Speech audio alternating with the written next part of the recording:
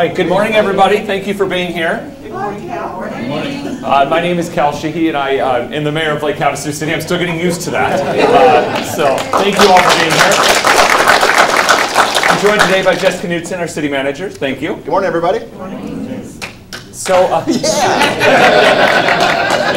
brought his fan club. Yeah. So thank you for being here. Today we'll just give you an update on things that are going on in Lake Havasu City, and then we'll answer any questions that you may have. So it's a real free-flowing opportunity just to let us know what you're thinking, answer any questions. But before we get started, I do want to introduce Raymond van der Riet, who is the director here at ASU Havasu. He's going to say a couple of words about the site that we're in here today. He's hosting us this morning. If you stand kind of in the middle of us, we'll catch you on the microphone. Yeah. And we have to be close to him for the microphones for the folks at home. So we're really not that strange. But I was given instructions by the camera crew to lean in, and so you see me awkwardly changing direction. Yeah, my name is Raymond van der Riet. Most of you know me or know of me, and you know, I'm really thankful the mayor is here on campus. It continues a long line of commitment to the success of ASU Lake Havasu. The city obviously has been a great partner. The council has been a great partner. And we have a community advisory group that's comprised of about 42 community members. And we work very closely with that community group. Cal's on that group, so is Jess, and some of the people in this room on that. And we've done some really great things and initiatives. So I'll give you a couple of highlights just so you know you have some sense of where things are and where they're going. We're working on an initiative with MCC. Jan Woods is in the room, as well as the local dean, and we're working on a project called MCC to ASU. It's a transfer strategy that we're trying to cement in the minds of students who go to MCC so that they think of ASU Lake Havasu as an option. So that's an important initiative. We're making a lot of progress with that, a lot of that because of the leadership of Jan and her group locally, but also up in Kingman. So the partnership is working there. The other project we're working on right now, and actually we were up at the high school a couple nights ago, is a project we call Open Scale, where we are working with the high school counselors to develop a concurrent program where students can enroll in university courses concurrently with a high school program, get high school credit, and then have the option to get college credit if they do sufficiently well. One of the campaigns we're working on with the community advisory group is a fundraiser, and you know, this city is full of fundraisers. Nobody wants to hear about fundraising. But if you get tapped, if you get asked, please support that program. You know, it's not about ASU Lake Havasu necessarily, but it does indirectly benefit us because students who decide to come to this campus and take those courses, and there is a cost for those. We are hoping to raise scholarship money to underwrite those costs, to incentivize those students to stay locally in Lake Havasu. And by the way, ASU. So those are the major projects here. I'll finish with enrollment projections right now. It's early days, but we feel that we'll have a strong enrollment, and you know, strong is relative given the small numbers we have at this point, but we're growing. So we're tracking about for California applications, Arizona applications, and with international about 10% ahead of last year. And on the out-of-state non-California applications, we're tracking significantly above where we were last year. And I don't want to throw that number out because it's a little bit almost unreal. I don't totally trust it yet. So let's just say things are looking good on the enrollment side. So I'm very happy. We have a great crew locally. We have great support here. You're so important to making this campus a success. And I'll shamelessly plug our Wednesday lectures. Third Wednesday of each month, starting again in January. Please come, same room, and we welcome you here. Thank you so much, and congratulations, Mr. Mayor. Thank you, and thank you for hosting us. Today's an important day in history, and I would like to start by just remembering that Pearl Harbor Day and all of American citizens that lost their lives on this historic day so many years ago. So I also want to recognize our council members that are joining us today. So we have Councilmember Donna McCoy is here. Welcome. And we also have Councilmember David Lane is with us as well. Thank you. So I'm going to start right out of the gate and talk about the question I get the most over the last 10 days. So that is the transition and how is it going and how am I doing? So I'll start there and go through that process. The transition has been amazing. From Mayor Nexon's last days in office, he had brought me in very early on to help with the transition. So I was up to date and familiar with all of the projects and the inner workings that his office was working on and his administration was working on before I took office. So that has been very, very seamless. As I mentioned on the day that we were sworn in 10 days ago, the city staff is amazing. So if you ever encounter anybody on city staff, they're intelligent, they're smart, they're caring, and they have helped me a lot get up to speed. So it's been a very good process. We also have, the only thing that is working right now is they're still moving Mayor Nexon's stuff out. It was 12 years of stuff. So they're still moving that out. So hopefully next week I'll actually have a place to be. So right now the mayor's office is my car, and it's not a very fun place to invite people to. But other than that, things are going really well. So, but it's been a really smooth transition. I was very fortunate to win the election in the primary, which gave me an extra couple of months to be able to really come up to speed on the things that Mayor Nexon's office has been doing. So I wake up each day and they push me in a direction and I just go, and then I start over the next day. So I expect that to be the case for the next couple of weeks as the transition continues. But I appreciate all of the support that I've received from the community and from my fellow council members, and also from the city staff throughout that process. So, and it's going to be a fun journey. We're only 10 days in. There was an editorial in the paper today that 10 days in they already want to let me go, but but I think that was already pre-written. I'm hopefully, or talking about the universe. So so that's much better. A couple of hot topics that we want to talk about that might have been in the media or you might be seeing on social media is road construction. Is a really big area of focus for residents today, especially on Lake Havasu Avenue. They're finishing up the Lake Havasu Avenue widening project from South Palo Verde to just right before Industrial Boulevard. They have widened the road in certain areas, and they're now placing medians in that area. That's where a lot of the concerns are coming because of the traffic delays and the snarls and how am I going to get into this business or how am I going to get out of that business. But the reason that we're progressing in this fashion is for safety reasons. And anyone that regularly travels on Lake Havasu Avenue knows that the volume of traffic and how congested that area was. This particular project, the one from South Palo Verde to right before Industrial, started almost 8 years ago. And so this is a project that is unique in that it was the last funded project using federal dollars through WACOG, which is the Western Council of Governments, before the Lake Havasu Metropolitan Planning Organization was created by congressional action. These funds came from there. So it's federally funded, and so we don't have a lot of controls. We really weren't getting to at the end of the day. And it's being administered by ADOT. So to complicate it even further, Lake Havasu City did not have a lot of involvement other than the initial stages early on in 2011 to talk to neighbors and to residents and to businesses in that area. But now the road's actually going in a full 8 years later. People are like, oh, I forgot about those conversations, or I forgot we talked about this. But when it is done, it'll make for a much safer and smoother driving experience for everybody.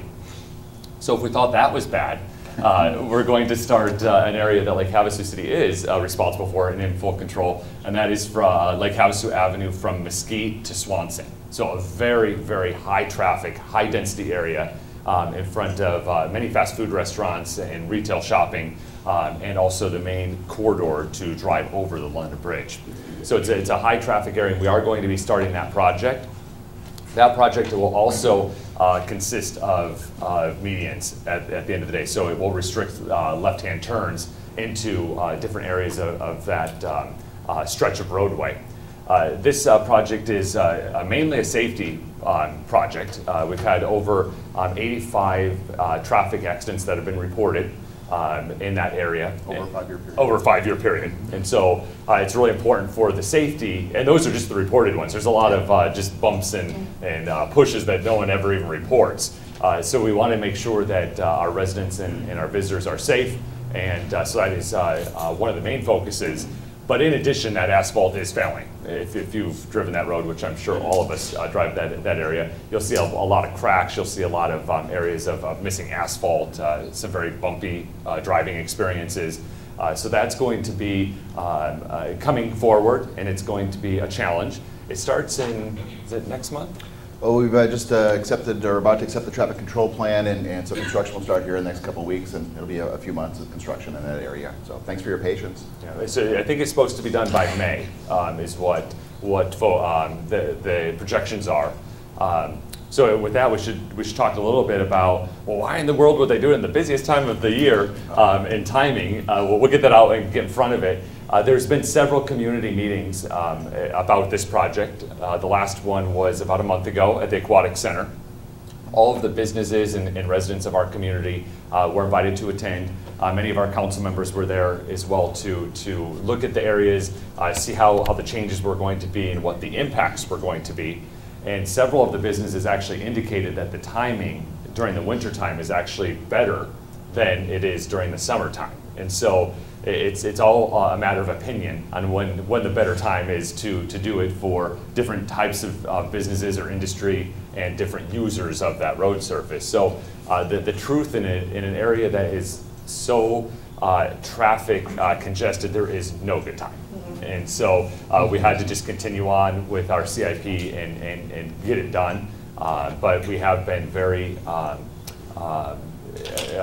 conscious of working with the businesses in that area to make sure that they understand what it is we're doing, how we're doing it, and mitigating any concerns that they may have, knowing that it's going to be a big frustration and a big inconvenience. But I can add to that too. Yes. I think part of that, the type of traffic, so we get lots of traffic with the winter visitors, but in the summer months we get lots of traffic with the Californians and those that are bringing trailers, the boats, and larger vehicles to circumvent through that the construction process is far more cumbersome than what we have during this season. So it's the feedback from the residents and the business owners, but it's also because of the long trailers and boats and stuff that come through our community in the summer, which would make it far more difficult. So those are the two main traffic issues that we have right now. But if there are any others, we can address those shortly. Did you want to talk a little bit about the Hazardous Waste Day? Yeah, so tomorrow we have a Household Hazardous Waste Day. So it's free for all residents from 9 a.m. to 1 p.m. over at the Public Works Yard at 900 London Bridge Road.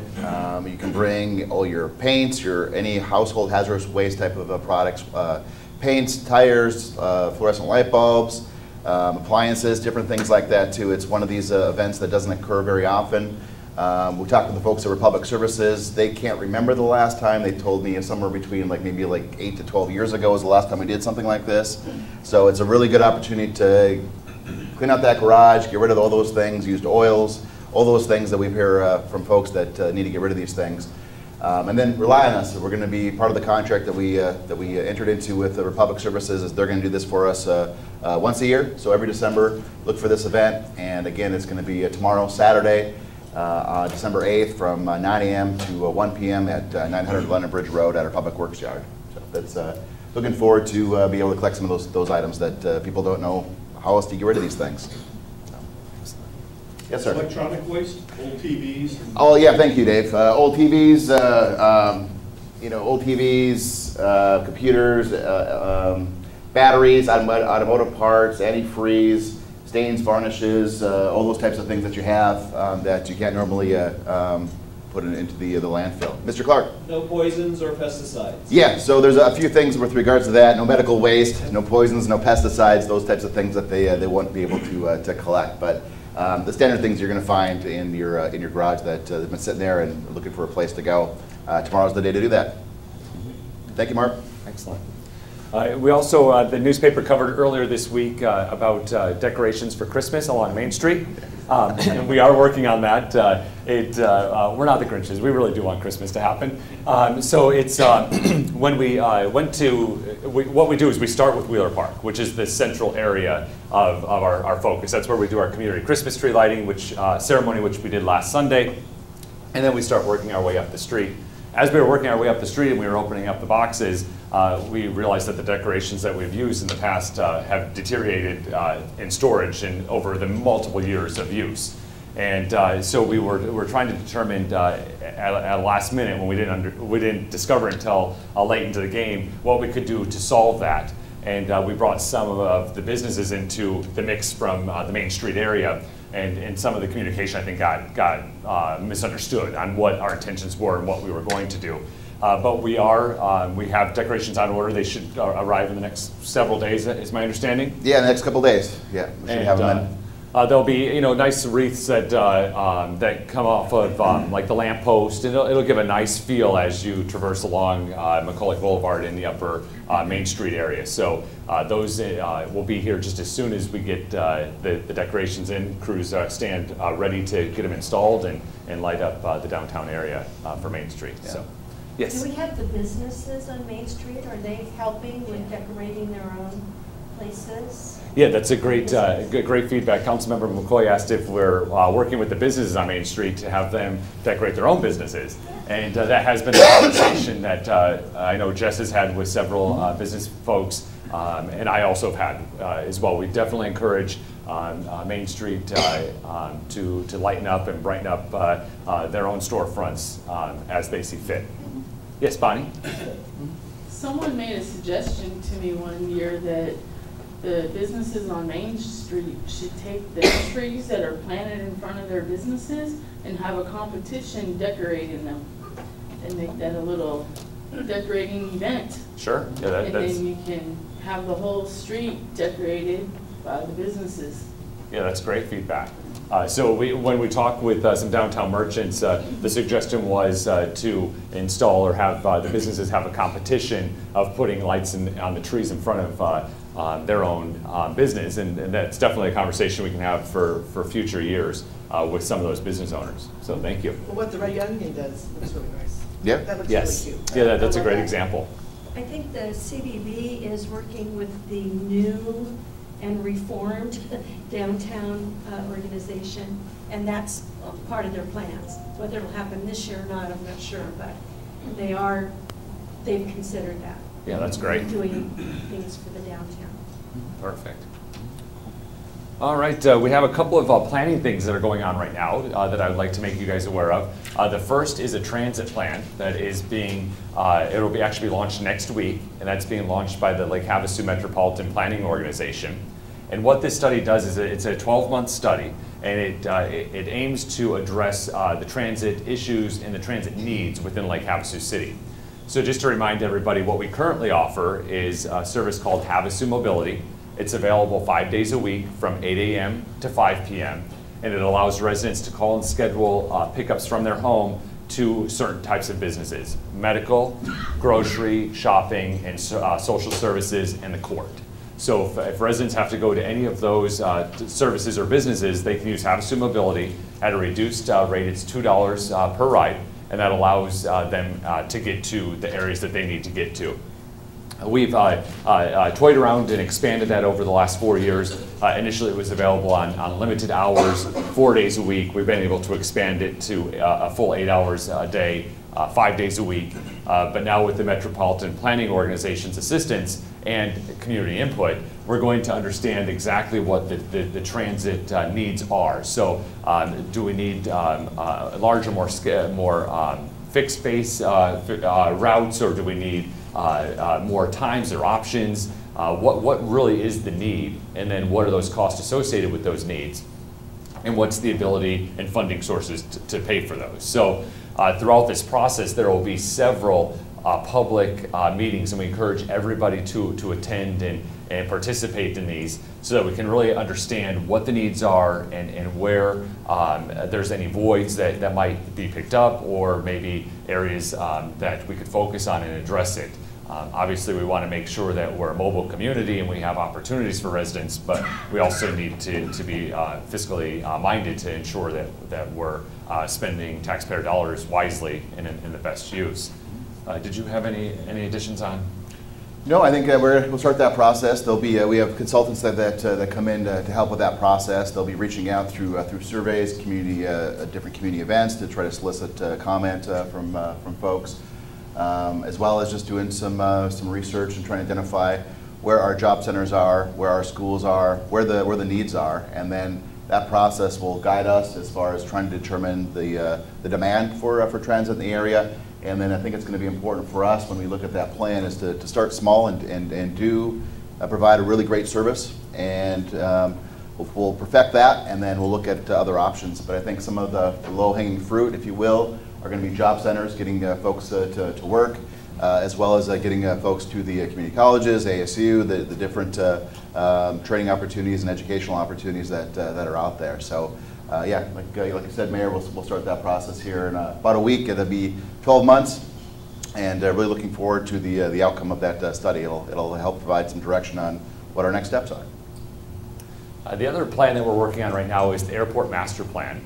And unless you're a person in aviation, you might wonder, why in the world would you do that? We don't have commercial air service. But aviation is much, much larger than commercial air service, and it's very, very important to Lake Havasu City. There's not only do we have private landings that people come in with their private planes and jets to that area, but it's also a large employment base. There's several businesses that are based out of the airport that use the resources of aviation to allow their business to continue to grow and prosper. So it's actually a very important asset that we have here in Lake Havasu City.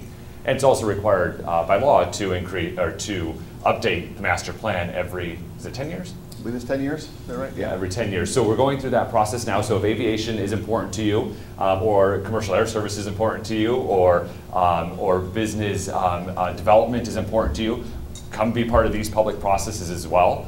This will shape the future for the next 10 years, but these are very long-range plans. So it's not a short-term 10-year plan we're talking about. We're talking about 20, 30, and 40 years.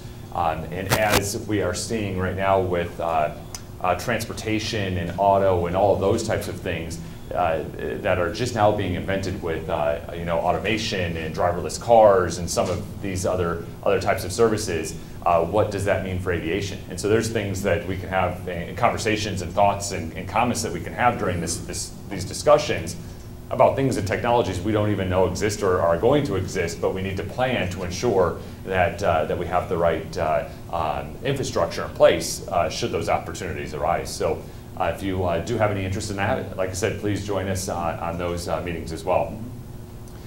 We also have a community dinner coming up. It'll be next Friday, December 14th. There will be 2 servings. It's a completely free dinner. We invite the entire community to come down. Santa will be there with some helpers, and gifts will be given to children. Thank you to Toys for Tots and some of the local organizations that have raised monies and or done toy runs over the last several weeks to be able to provide these toys. But we invite you to come down. There's 2 servings. It's at 4 and 6. 4 and 6. Yeah. So you get to you only get to come for one time. So it's going to be a good dinner, but only once, 4 or 6 o'clock, and that's next Friday, December 14th. And we generally get a really good showing. Upwards of 1,000 residents come and participate in this annual event. It's located at the Aquatic Center over off Highway 95. So. Again, open to everybody. We'd love to have you, your family, your friends, your neighbors come on down and say hello. You'll be able to interact with city staff and your elected council members, myself. We'll be serving you and love to see you there and help spread some of the holiday cheer here in Lake Havasu City. Let's see. On the list of what I'm going to do at each Coffee with Mayor going forward, we're going to do a little bit of trivia. So just kind of fun facts about the city and what we do, and things that you don't really hear about. So we'll do that in just a second, but before we do, we are going to be dark in January. It's always the first Friday of the month, and that's kind of in the holiday week. And so we will not have a Coffee with Mayor in January, but our next one will be Friday, February 1st. So it'll be fairly quick into the month of February. All right, so let's get into a little bit of trivia, and then we're going to open it up and we'll answer any questions and comments that you have. So some trivia. One of the ones that I learned that I thought was just things you don't think about is on a highway, the passing lanes, you know, the painted white passing stripe. How many feet do you think it is long? I know you know the answer. The width of the stripe? No, the length of the stripe. 8 feet? 3 feet, does someone say? I heard 17 over here. 17? 17 is getting closer. It's 20 feet. I was going to say 20. Yeah, 20 feet. Isn't that, I mean, it's useless information, but kind of interesting, right? Who would have thought? Unless you're a traffic planner, so sorry, if you're a traffic planner, it's very important information.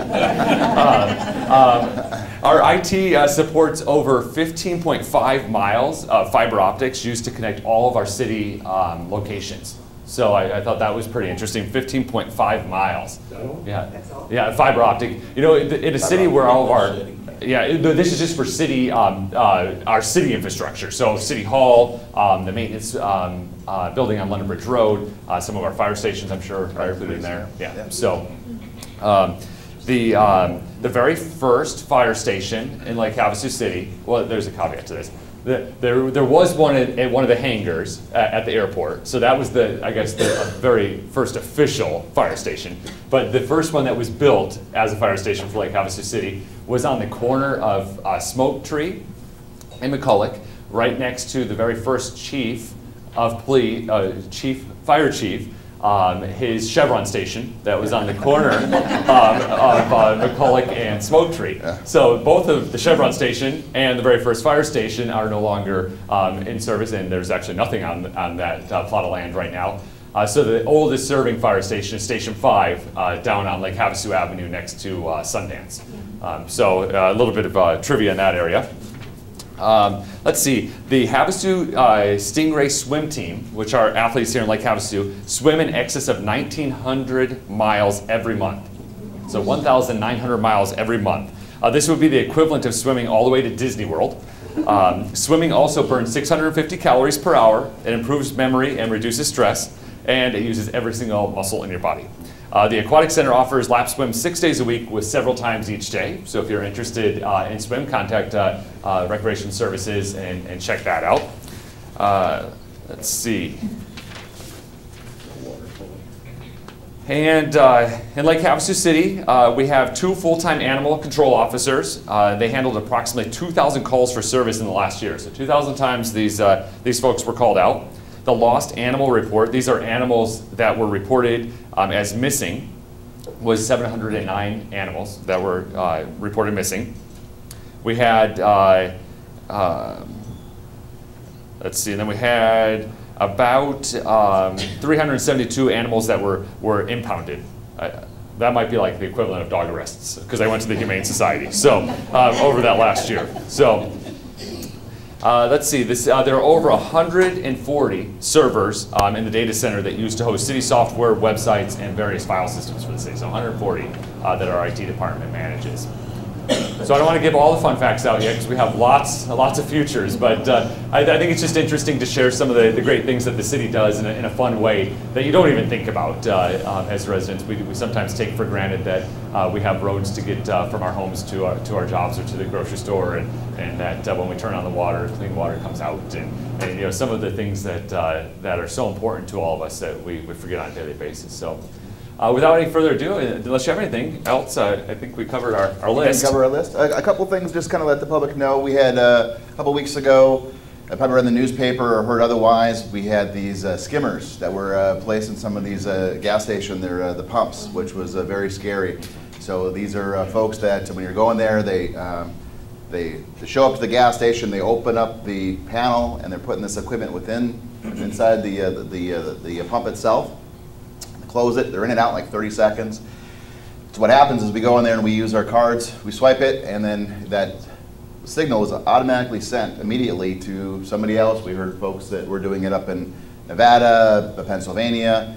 The information gets immediately sent, and then they're using your card within seconds of you swiping that at the pump there. So a couple of things there. One is use a credit card. Don't use a debit card. Credit cards, you're a little more protected with regards to how that payment gets used, and you can deny payment. But I wanted to bring it up here because want to commend our police department for reacting quickly, getting out there, removing all these skimmers immediately after we found all these. And then our PD is going to be hosting a training event here in the next few weeks for our business owners within the city. So all our gas stations, managers, and employees. We're going to go out there. We're going to talk to them, show them how to prevent these things from happening in the future. So yeah, we saw it. We're very concerned about it, and we're reacting very quickly and trying to do short-term and long-term mitigation. Yeah. Yes, sir. Do we happen to get lucky enough to catch any? We try. So what happens with these folks is they come through a community and they keep on going. So they come to Havasu, they do what they do. Literally dump them off. And they dump them off and they run. And then they're in Bullhead City doing the same thing. These little skimmers, they buy. They don't cost them very much. They put them, and they're out of the community. So it's more important to prevent it. But we're trying our best to work with other agencies to. We were a victim once. So. Oh, is that right? I'm here. Yeah. Yeah, a couple of other things to protect yourself in that area is if you're at a gas pump, look for the weights and measures tape that goes across. If it looks like it's been compromised, don't use it. There's usually just a little sticker that certifies that weights and measures has been out there. It's usually at a seam on the gas pump. So you have that panel where they use the key to open it up, and then there's That's right, that sticker is over that panel. So the skimmer's inside the pump? The skimmer is inside the pump. Yeah. I thought it was something that went on. Well, there are some other. I was told to pull on it to make sure it doesn't come off. Yeah, if you're tech savvy, you can turn your cell phone to Bluetooth because they're Bluetooth readers. And if something odd or out of the ordinary comes up on your options of Bluetooth connectivity, maybe it's something to be concerned about. If it's something you don't recognize, but just go into settings on your smartphone and find your Bluetooth connectivity, and you'll see those types of options. Yes, Mike. Another way to reduce your risk at the pump is to never go to an outside pump. Because, especially a novice, if it's not a gang of people, they're not going to be visible from the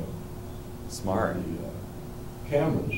And they'll just stand there like they're gassing their car up, and the person in the kiosk will just think it's a person gassing their car up. In the meantime, they're opening that front of the machine and putting their reader. They're going to go to those pumps on the outside because it's easier to sneak something in there. I never gas up, and I've talked to 2 people over the past few years who compromised, and both of them were in an outside pump. Yes, I am changing my way. I always did that. Thank you, Mike. Yes, Lisa. How you knew that the banker could not say anything. Yes. Oh. Change your passwords and please look at your accounts and make sure that your accounts and be reviewing your statements, go to online banking on a regular basis. And especially if you've been compromised, change your passwords all across the board. So that's the best advice a banker can give you. Thank you. Yeah, very important. Yes, be diligent and look at your information and change your passwords. So, yeah, excellent. Did you have anything else before we? The only other thing I wanted to mention, just because we get questions about this from time to time, city surplus items, and let the public know that you can take a look at the things that the city. So whether it's vehicles, old computer equipment, furniture, things like that, whether the city disposes of items, we sell them, and they're made available to the public. So if you go on publicsurplus.com, and if you go on that website, click on Arizona, click on Lake Havasu City. You can also click on other communities that are out there that are also part of this same process. But there might be some things on there of interest that folks might want to purchase. I got a flyer up here. If you want to stop up and grab one, let me know. But publicsurplus.com, and be able to maybe find some deals out there that the city can no longer use, that maybe you can use. Excellent. Yeah, I think that was everything All right. Well, we'll open up to any questions anyone has. I just have one comment. Yes. Since we're not going to be meeting in January, which happens to be January 4th, my birthday, I just wondered what we were going to do. Happy birthday, Donna. Yeah, we're going to celebrate your birthday. It was supposed to be a surprise, but you ruined it for me. Yeah. I can explain. Okay. So let's get to January. Give me the day off. Huh? Yes. There we Yeah. go. Yeah, we're going to start with the day off. Yes. Do you have a location location yet set for the one in February? We do not, but we will get that announced right after the first of the year with the location. Okay, great. We'll send out press releases, we'll post it on Facebook, it'll be on the website, and then if you have questions, give the city a call and we'll identify where we will be in February. So. Okay. Yes? Can you give us an update on the Riviera? Sure. Yeah, so it's moving. For the question was an update on the Riviera. It's a public-private partnership, and so there's lots of different pieces going forward. So from the city's perspective, we're most actively working on the roadway that will connect Highway 95 out to the mainland boat launch facility area that is through Arizona State Parks. And grading has begun, and what is the status of that? Grading has begun, the stoplight, construction of the stoplight has started. The city is meeting all of its responsibilities in terms of that project, and we look forward to the developer and the private sector as part of that partnership to deliver on their side. I know that there's some conversations that exist between getting some contracts done with the state, and they're working on some of those aspects. So we'll deliver our part of the deal, and hopefully we'll see be able to see something available and open to the public probably right now in the next few months. So I know there's a few delays on it. We kind of saw what happened with the state parks director, a recent firing in the last few weeks with regards to an incident that occurred over at Windsor Park. So she was a big player with the project. So a lot of things are happening, but we're working very hard for the city to produce and to hold the private sector accountable for their responsibilities as well too. So give us a couple months. Yeah. Any other questions or comments? I just want to know what happened over at Windsor Park with the parkside. Why'd she get fired? So at Windsor Park, there was a $4 million project that the state parks entered into to build some cabins out at Windsor Park. Part of that process included some moving of some different earthwork. There were some archaeological findings that took place out in that area. According to the reports that I'm hearing, and I don't have the behind-the-scenes details, but according to the reports that I'm hearing, that they were ignored some of the archaeologists' findings and destroyed some of the sites that were out there and willfully. And so because of that, the director and I believe the number 2 in charge as well too was relieved of duty by the governor. And so there's some new players at state parks, and we're reaching out to work with them and the private sector, the developer out in that Havasu Riviera area is also trying to reach out and talk to those folks too. So we're kind of starting over with some new players out there, but that's what's going on. Yes, Bonnie? Does the city have an active strategy for monitoring, recruiting, and retraining physicians? Over the last few months, there have been several pediatricians and neurologist offices that have closed. Yeah, so the question is about recruiting physicians and medical providers to ensure that our citizens have access. The city of Lake Havasu City does not have an official plan. However, we do work with the medical community to encourage and assist with their recruitment. So when they have a physician or a specialty that is looking at the area, we're part of those conversations to answer any questions and to assist them in starting their business as we would with any other business that wants to relocate to Lake Havasu City. The hospital is obviously a partner, and we work very closely with the hospital to let them know what the needs are of the community and to assist them in their recruiting efforts. And then, of course, we work very closely with Mojave Community College as they train folks to help assist the physicians that are entering into the field. So it's a multi-pronged approach that the city takes, but that is a private sector entity that we can only encourage and influence the best we can. But we understand the needs and the quality of life for our residents depends on good quality medical care. So we do have a concerted effort on that. And you're correct, we have had some pediatricians in neurology and actually urology over the last several months that have been areas of concern that I know that they're actively working towards. Carol, Yes. do you know if there's been any interest in the Hastings building or the Golden Corral building for new businesses? Okay, so the question is if there's been any interest in the Hastings building or in the Golden Corral building. Both of those are private holdings, and there has been some interest in the Hastings building, actually some pretty hot interest, and then it fades away, and then some pretty hot interest, and then it fades away. And then the Golden Corral building, I had heard that the owner is actively seeking somebody to be able to sell that to. I think at this point it might be good to describe, and not that I want to be the bearer of bad news, but the future of retail is changing. And so, although we all have a list of our favorites of what we may want to see or do or go or shop at, retail is just not what it used to be. There isn't a day that goes by that you can't read or see in the news that very respected companies are closing their doors or restructuring or changing. I mean, and they go from Lowe's to Sears to which includes Kmart to Bed Bath & Beyond to Darden Restaurants, which is always a favorite that folks like to talk about with Olive Garden and Red Lobster, and I mean it's just the future of it's just different, and it's different. The industry is different because of us. So we always forget about that equation. It's just sometimes it's easier to get online and have it delivered, or it's easier to have a subscription service, or it's easier for us to I think it's called click it, and then you go park in a parking stall and they bring it out to you. So I mean, it's just easier for us, and so we're driving these changes in retail. So although it would be fun to be able to walk into a Bed Bath & Beyond or Bath & Body Works, or into all of these retail stores that people are looking for, we don't do it. We think we do it, but we don't do it.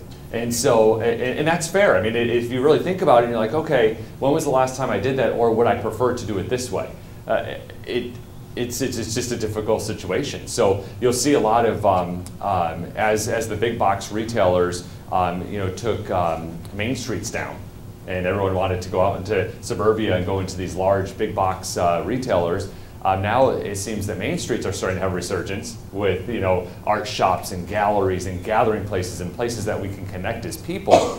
And now the big box retailers are shuttering. So it seems to be an ebb and flow. And with technology, and no matter what type of technology user you are, we all use it every single day. We're thirsty for and needing opportunities to connect with people. And the big boxes don't always allow that. If I can add to that, I had the opportunity to go tour the post office back in June or July, so not during any type of holiday season or anything like that. And part of that tour went in the back, and they talked about how much just from Amazon, how much purchases that come from just Lake Havasu City alone. Pallets, fully stocked, shrink wrap, 10 feet high. They got 15 to 20 of those pallets every single day. And that was in the June or July time frame. I can't imagine the number of packages that are coming, again, just from Amazon. That's one online shopping opportunity that's out there. I can't imagine how many pallets they're getting through the holiday season. So that, to your point, Mayor, that's our behavior as consumers, and that's making it more difficult to fill some of these retail spaces. But we're still trying. I don't want to start with that and say, oh, okay, so we're just going to let Hastings sit there, and we're just going to let Golden Corral's building sit there. We still are actively recruiting, because there is the right fit for the right community. So we are still actively working. But I just wanted to preface it with that, because a lot of times people ask us, I want this certain retailer, or I want this retailer, I want this restaurant, and oftentimes people think that we as the city council have this carte blanche approval process to say, yes, you get to come, or no, you don't get to come. The truth is we don't have that. We don't get to say that. But what we do get to say is, from a zoning perspective, lots or areas that are commercial use, we should have commercial use entities there, residential, so on and so forth. So that's how we can help manage that process. But we don't have that approval. We welcome everybody that wants to do business in Lake Havasu City. We're ready for you, and we will assist you in any way that we can. Yes? Here's an interesting tidbit, not a question. Amazon right now is opening up brick and mortar stores, so you can touch it, feel it, buy it, and leave the store with it. So it's not so much doom and gloom for the retailers as it sometimes sounds. True. Yeah, good point. Yeah, it's funny. I've been joking over the last several months as we've been having these conversations that although I'm not old enough to have done this myself, I do remember my parents talking about catalog stores. And so you would go into this little like 500 square foot building, and they would have all these catalogs on display, and you would go through and say, I want this. And Sears catalog. Yes, exactly. And they got it. And it's kind of, it was online shopping before online shopping. And so now we're going back to that almost, but it's just at a computer. So, yes? I know the city is not necessarily involved with the Humane Society new building. Do we have any kind of a time frame as to when? Yes. I know they're going to do different sections at different times. Yeah, so the question is about the Humane Society building, which is the building over on Sweetwater off of Acoma on the south end of town, the old BLM building. The last time line I heard about them actually moving into the facility is March or so of 2019. March 1st is it seems to be the confirmed date. So they've been actively working on raising money to renovate the buildings, and they have been actively constructing with contractors throughout our community to get the facility ready.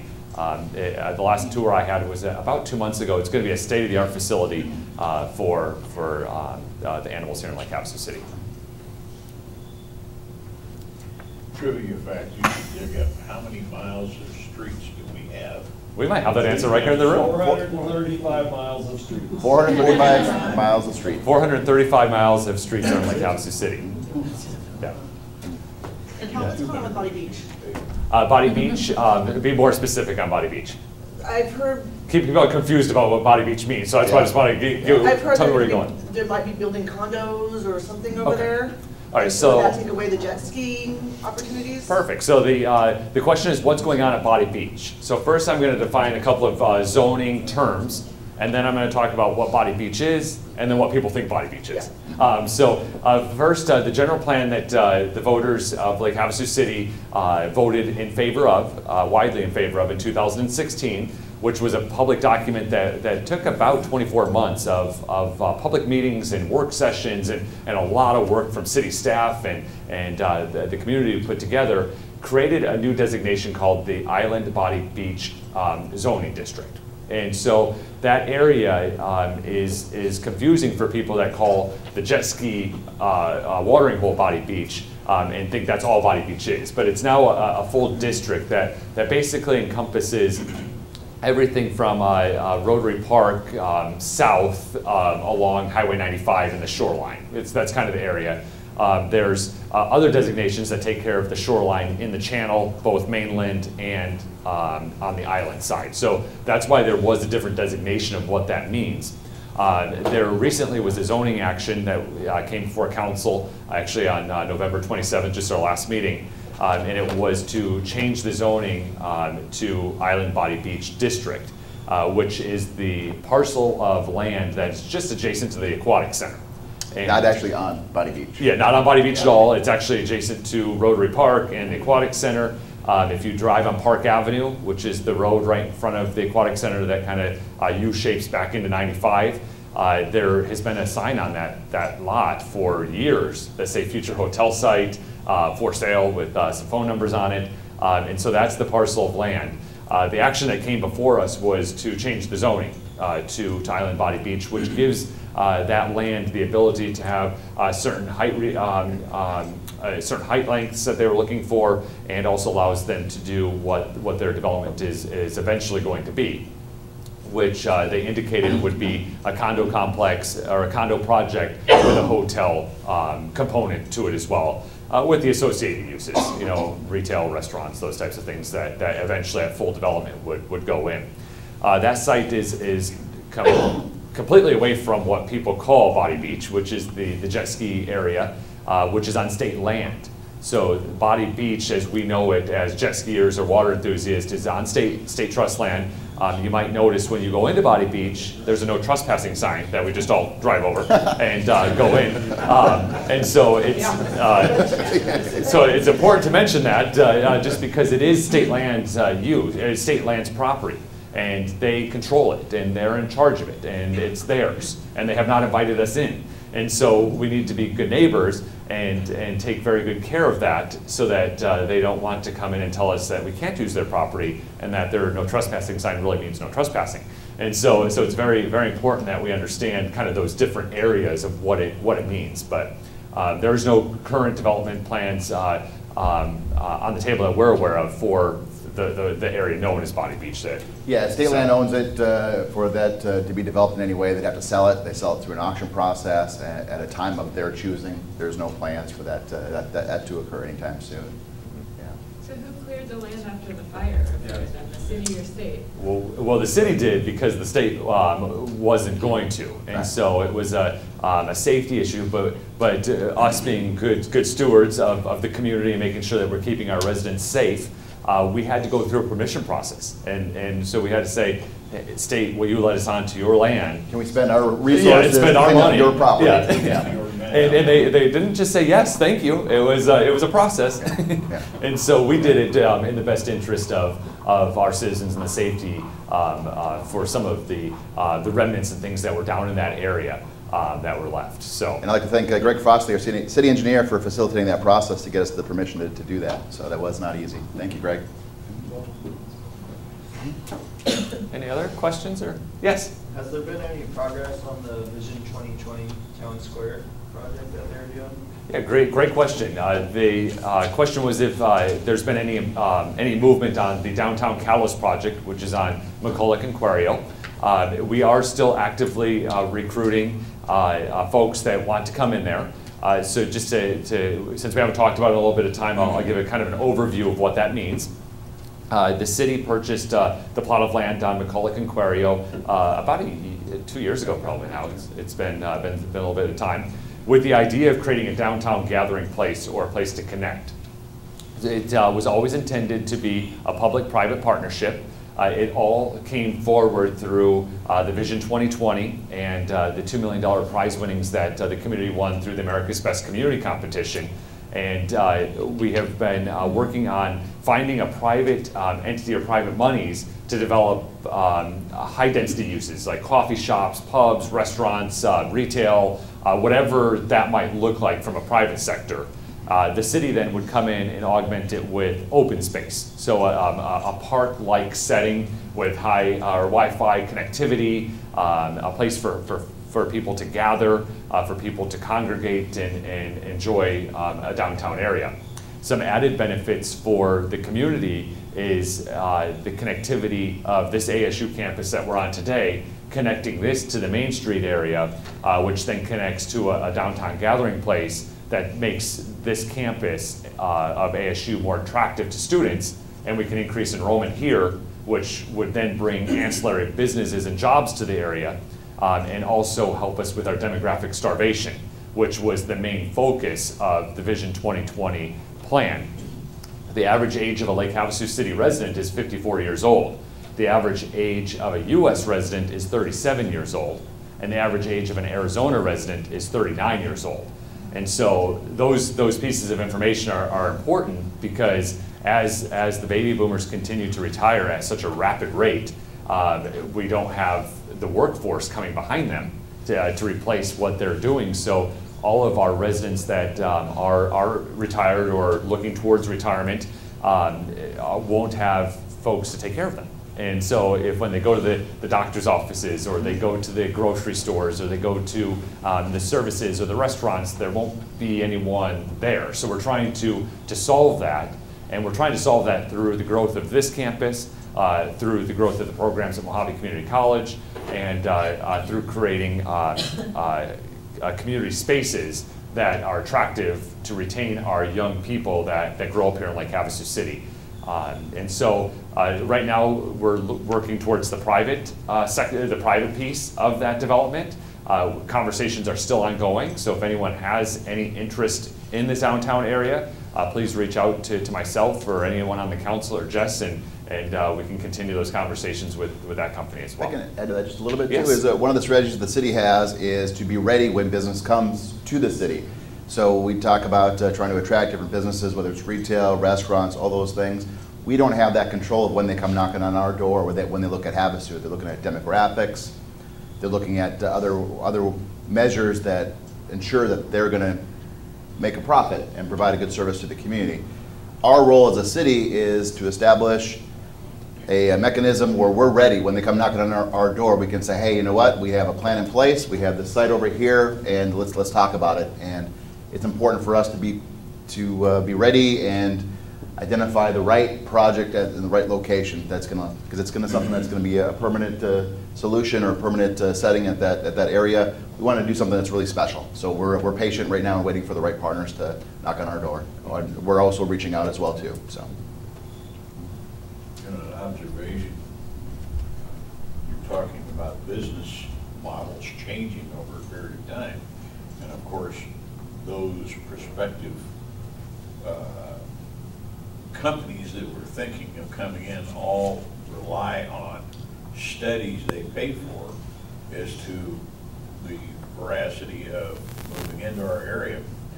But occasionally they really blow it. I mean, case in point, a fast food chicken type place has always been something we around here have liked. And of course, one of my favorites is Popeyes.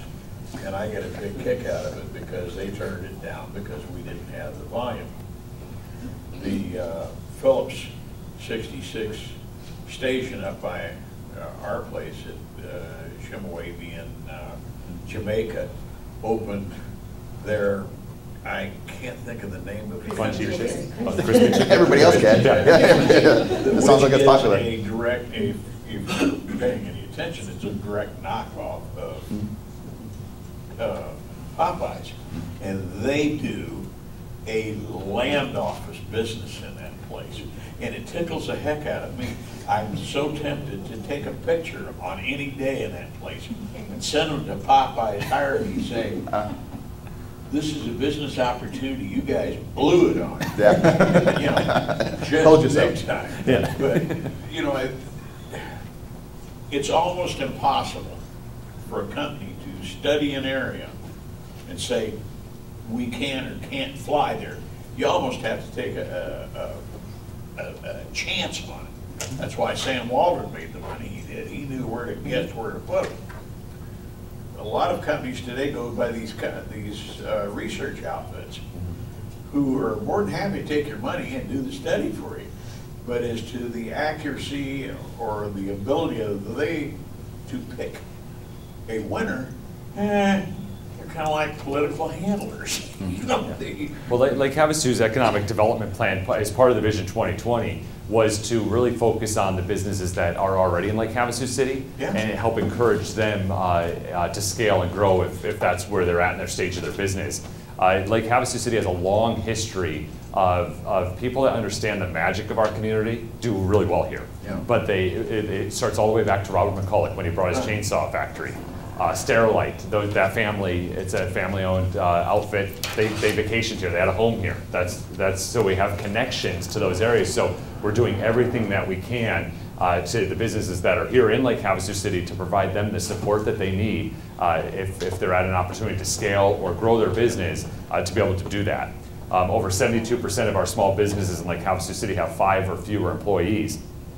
And if we can assist them with whatever mechanism that might be appropriate for them, through different programs, through the Partnership for Economic Development, through the Vision 2020, or through the limited resources that the city has, we're able to maybe get them to have 10 or fewer employees or 20 or fewer employees. So that's similar to what you're saying. They have to understand the market, and not some of these big businesses aren't when there's low-hanging fruit in other communities that the study says it's going to be successful. They're going to go there. And look at the long-term changes. I mean, Amazon 10 years ago was barely listed on a stock exchange.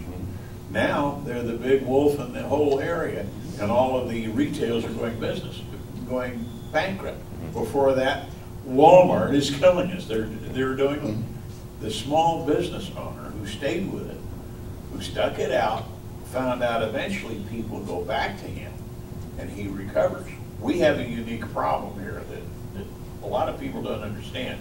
We have no major transportation within striking range. So if you build a big company here, you've got a logistics problem of getting your product in and out. And rail. Yeah. And rail. We don't have rail. And this is, so this is a unique problem. But at the same token, it's also a blessing in that we have very little homeless or area degradation.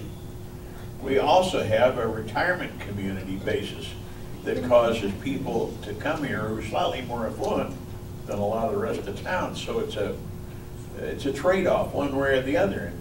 The challenge you guys have got in navigating that is kind of fascinating to me, because it's open season on what's going to work and what's not over a period of time. So far, this town has done damn good, as far as I'm concerned.